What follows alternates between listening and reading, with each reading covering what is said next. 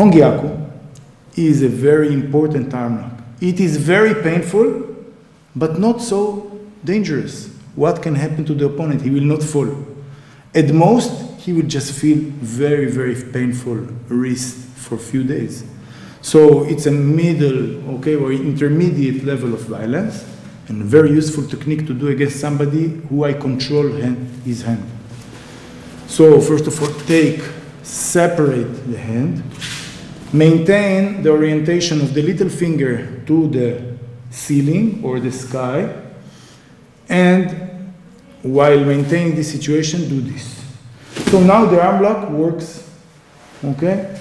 And it has many, many applications like this and derivatives like this or to the other side.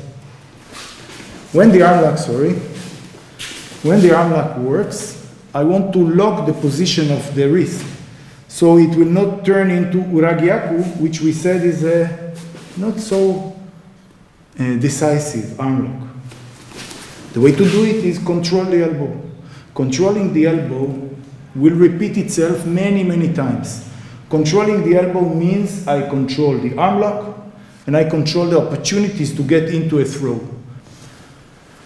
Controlling the elbow means bending the elbow. This is enough, but this is a plus. I will press this kyushu, hoshi. That's the omote.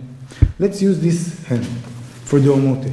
I usually will press here, will cause a lot of pain, but also I can hit here, will cause a lot of pain also.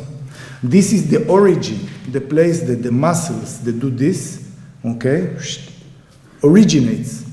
And I crush the muscles against the bone and cause damage. The extensors, the origin of the extensors of the fingers and wrist. So I do this together and I turn it in two opposite directions. Applying pressure fixes the hand in this position and then he falls to the floor.